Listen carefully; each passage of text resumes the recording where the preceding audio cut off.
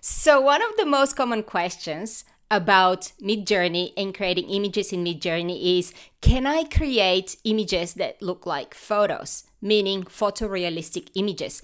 And I saw Matt Wolf did an incredible video on it. So I kind of chased down the prompts that he was showing and the places he got them from. And I thought I'm going to make a video as well, and I'm going to test it for myself. So let me switch my screen and test it together. So the consensus is that in order to get photorealistic images in Midjourney, you should be using terminology from photography. And I went and dug around a little bit and looked at the best lenses for different types of photography, the best f-stops. I also had a look at the camera brands or specific words that photographers use. And I have chosen 3 different types of photography that we're going to try. And I have chosen a portrait of a person, a landscape image, and wildlife. And what I found is, in order to have a really, really good photograph of a person, a portrait, you need to use an 85mm lens. This is the best lens to use. And the f-stop is between 1.8, here we go, 1.8 and 2.8. Now, one thing I did not find, and there's nothing out there that tells me which camera exactly is the best, I decided to swap between Nikon and Canon. I don't think it will make any difference. It is just going to be a camera. So what I've chosen for my first test for the photograph of a person, for a portrait, is a portrait of a beautiful woman dressed in a blood red dress, highly detailed, smooth. Now, the reason I've chosen highly detailed is because we're using a human face, and I want Midjourney to create really good and detailed photograph. One thing that I see a lot of people do is they would put like everything that has the word detailed in it, like highly detailed, ultra detailed, super detailed, and there's absolutely no point of doing that. Like, you've told me Midjourney once that you want it to be detailed. I've used the word smooth because I have found if I use the word smooth, Midjourney will try and remove blemishes from the skin, which is really, really good when you're working with people. And I have chosen the recommended lens, which is 85mm at f2.8 stop, so the smaller one, and shot on Nikon camera. So I'm going to copy these prompts and paste it into Midjourney. And I am also going to make it vertical. When you're creating portraits specifically, it's probably best to make them vertical, unless you are creating an image that you'll be using for something else. So, for example, if you're going to use it in graphic design for YouTube thumbnail or anything that needs to be wide, then yes, of course, make it wide, make it 16:9. But in my case, I'm just going to make it as a proper portrait photo. And I am going to let it run. While it's running, let's have a look at the next test that we're going to do. So the next one will be landscape. And with landscape photography, the best lens is 35mm, and the best f-stops are between f16 and f22. Now, the other thing that that landscape photographers use is the time of day, which is usually they shoot during the golden hour, which is the late afternoon when the sun is low and the temperature is very, very warm. So you get this warm yellow orangey glow around. And the other word that is specific for landscape photography is white angle. So I'm going to use that in my prompt as well. And what I've chosen for my prompt is landscape photograph of a tropical beach. Then I've put lagoon, coconut palms, white sand. I've chosen the recommended lens, which is 35 millimeters, and I've chosen f22 as my f-stop, shot on Canon. And I'm going to change this to the golden hour, and we'll see what that comes up with, and wide angle. So I'm going to copy this, and before we start testing, let's have a look at our women. They look beautiful, all of them, especially number 1 and number 4 look very, very realistic.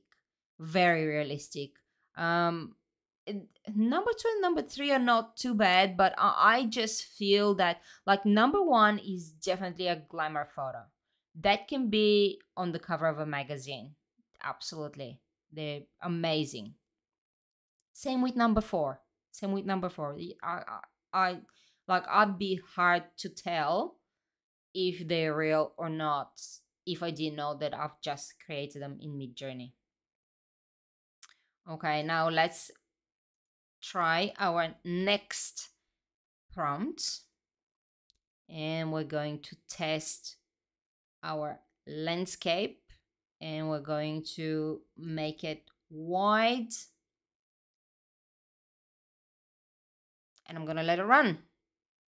And while it's running, we're going to have a look at our third test, which is animals, specifically wildlife photography. Now, one of the words that I found is very, very important to get really good and realistic images with wildlife is to use the word National Geographic.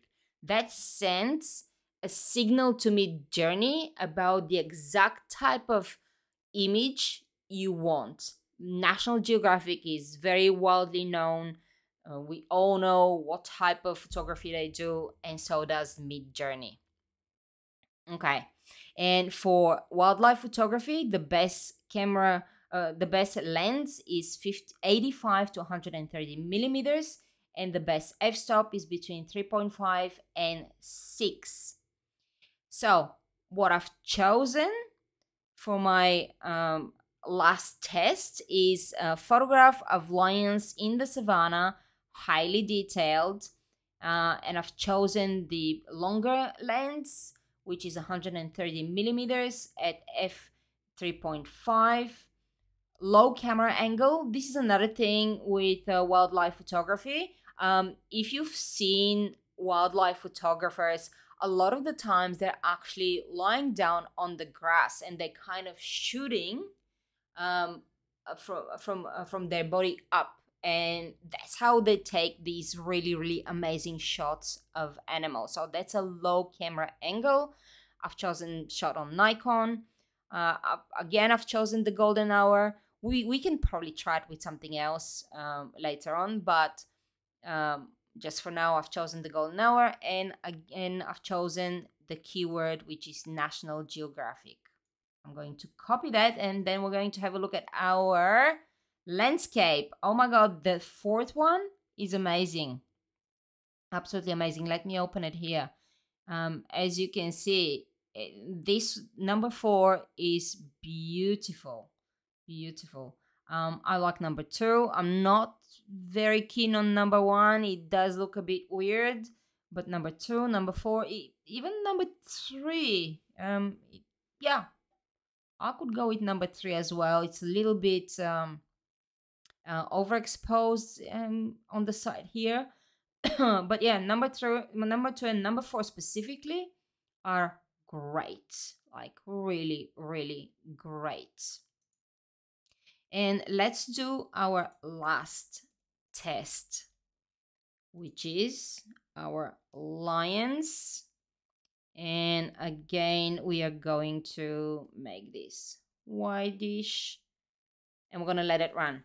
Now, one thing while we're waiting, one thing I want to stress out is that it is not the number of words you're using to get good prompts. it's about choosing the right words for the right type of image. Because I have seen people that are making prompts of 1,000 to 1,500 words, which is crazy. I'm not entirely sure why somebody would do that. To me, that's just silly, because just about everyone I speak to says that after about 50 or 60 words, Midjourney doesn't even pay attention. So, what is the point of just stitching words together to try and make something? It's about creating a, a template that works every single time, because you have chosen the right words. Like, I actually did go and did some research. That's why I'm using specific camera lens and specific f-stop. It's not because I saw that somebody else is doing it, basically. So be very, very mindful when you're building your prompts to use the right words rather using lots of words. Like when I mentioned before about detailed, you don't have to tell me Midjourney 4 or 5 times how detailed you want your photography to be. Now, I can see that it's a little bit slow at the moment, so I might pause the video for a second and I'll come back when it's ready. Okay, it's ready. It did take a bit of time. Seriously, it took almost 5 minutes to come back with the result. So let's have a look at our alliance. Our number 4 is terrible. It looks very, very weird. But number 2 is great. Number 1, great again. Number 3, you probably tell that it's not really real, but it's okay. But number 2 is definitely great. And number 1, I really, really like them. And they've got the golden hour and everything. Yeah, I can definitely get behind creating very, very good photorealistic images in Midjourney, but only by using specific words that come from photography and that are real. So guys, do your research and try it. So as you can see, you can actually create pretty good images that are so real looking that sometimes with a little bit of tweaking here and there, you can not tell the difference between a real photograph and the things we just created very, very quickly. I did not even try to tweak those prompts. I just did them as very, very raw prompt. So let me know in the comments, do you have better prompts than me to create photorealistic images? Or have you tried something and it hasn't worked? And if you're brave enough, create some images and put some comments with links so we can all go and check them out. And in the meantime, happy prompting.